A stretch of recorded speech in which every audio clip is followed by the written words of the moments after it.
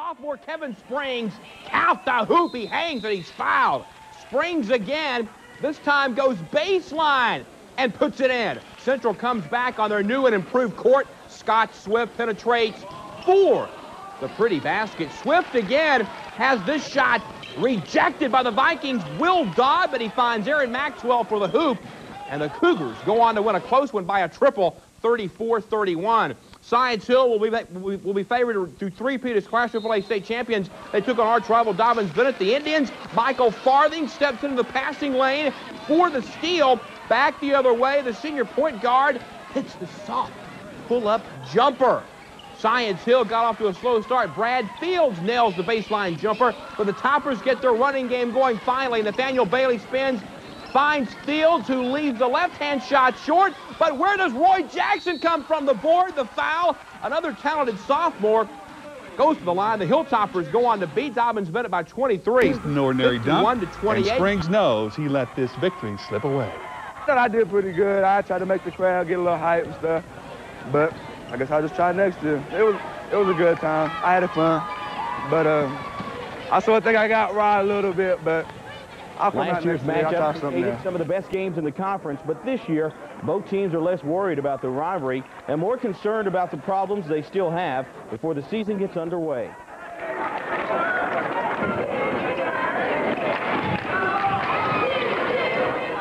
We got to play a lot smarter than we played tonight. We had a bunch of fouls tonight that were just being out of position. You know, I think if our kids continue to get better, I think we'll have a chance to compete for the title. You know, playing them that's the best thing you can do. Playing Science Hill to scrimmage is great, and that's basically what we've done here. And I've got to learn a few things about some of my players, and I hope this is something that we'll be able to build on as the year goes on. Toppers will open the season this coming Monday at home against Cleveland, while the Cyclones will travel to Cott County a week from tomorrow to face the Fighting Cocks. Tonight, we got a sneak peek on the upcoming year. The Big 8 Jamboree at Sullivan Central's Cougar Cage.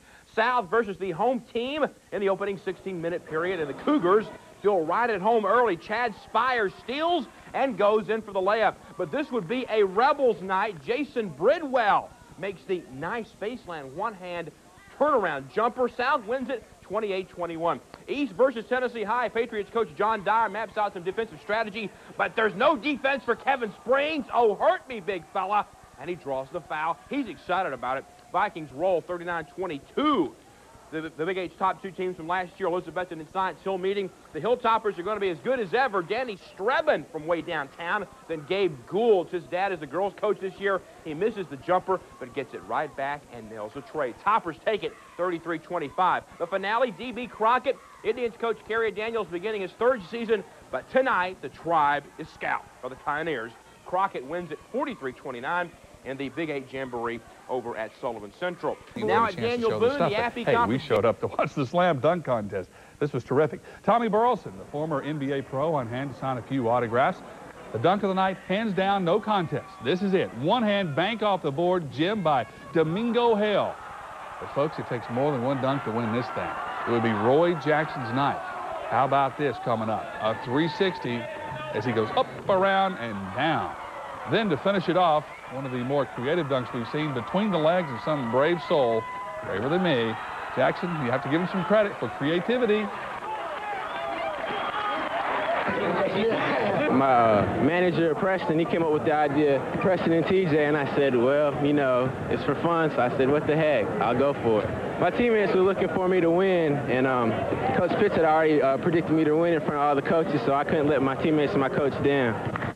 The national signing period continues, and ETSU picks up their first big name, Adrian Meeks. He's a big forward from Mississippi, very physical. The Rebels were up by 19, and Martin Bagwell bags his tray from the corner very well to keep North at least hopeful in the third period. But South's William Sells quickly dashed their hopes with this triple right from your living room. Also on the baseline, we take you to the board. South goes on to win easily tonight, 73-49. Tonight's the Buckman Husto on the board. Black. Robbie Hoover pulls down the rebound for Sullivan South, and he's back the other way. Doesn't want to pass. He'll go all the way to the baseline and nail the jumper. Martin Bagwell will get open in the key for Sullivan North, and Bagwell, wide open, turns around and hits the jumper. Just before the quarter buzzer, Swift pays dividends with his transfer from Sullivan Central all the way for the basket, and South goes on to win this game, however, over Sullivan North. 70. A few minutes later, it'll be Springs again, this time with the drive and the layup. This is what the kid really does. Gets inside, and he can hang with the big boys. He finishes with 17. In the third quarter, the Vikings score only 4 points, and Crockett gets back into the game. Tony Anderson, their fine player, puts up, so shut it up. He scores for 2. Late in the game, Vikings pull away. David Coffey, the drive, the shot, and Tennessee High wins 54-37, even though they didn't really play that well. You're glad to win, and we give up 37, and we're fussing about our defense, but kind of games you got to win. You know, you got to win when you don't play particularly well. Basketball team. Well. The loss of players like Bailey and Johnson had some critics seeing a chink in the 3-time defending state championship armor in Johnson City, but the 96 Toppers have brassoed themselves out to a shining 5-0 record that they put on the line tonight in Greenville. As we take you to Hal Henner Gym, where the Hill went out running. Gabe Goulds rifles it in through Roy Jackson. He makes the nice cut to the hoop. Toppers are up by 5, but late in the first, Devils made a game of it. Rusty Mays gets the nice bounce on the tray. Lucky bounce, you might say, from the corner. Goes up and goes back down again. Cuts the lead to 2, but the Hill kept on coming. Watch the nice movement. Inbounds. Goulds to Brad Fields to Danny Sturbins. Nice windmill chop to the hole. You know it's going bad when this happens. Jason Champion doesn't exactly act like one here. He puts it in the Science Hill hoop, as if they needed any help already, guys. Yes, that's the wrong one.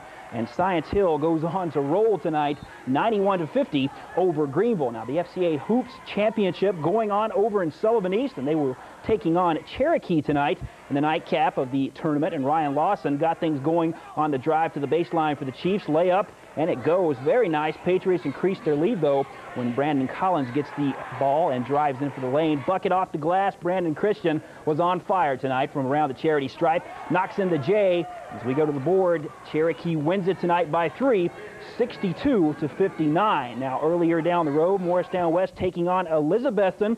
Earlier, first game of the tournament going on. Sean Witten, if you think he just played football, watch this. Gets the Elizabethton into the game in the fourth quarter. Hoop and harm, count it. But it was a little too much.